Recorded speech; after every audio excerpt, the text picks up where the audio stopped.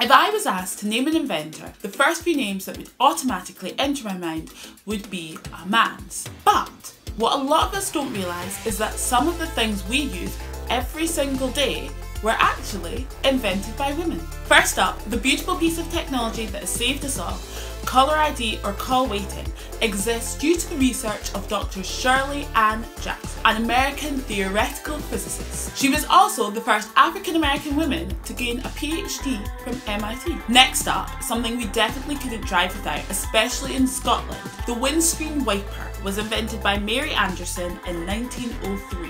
She was awarded a patent for her device, a rubber blade that could be moved from inside the car. But sadly for Mary Anderson, the car companies never caught on, and so she never actually profited from her invention.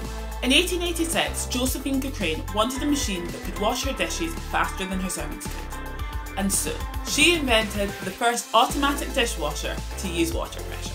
Thank you, Josephine. And my favourite invention of them all, Monopoly. A guy called Charles Darrow is usually credited as the creator of the most popular board game in history, but in actual fact it was a woman called Elizabeth Maggie who invented the rules. She created the game to demonstrate the problems with capitalism and had it patented in 1904, calling it the landlord's game. There we have it, 4 of the best inventions that were created by women. I didn't know about it, so I wonder if you guys did too. Let us know down in the comments.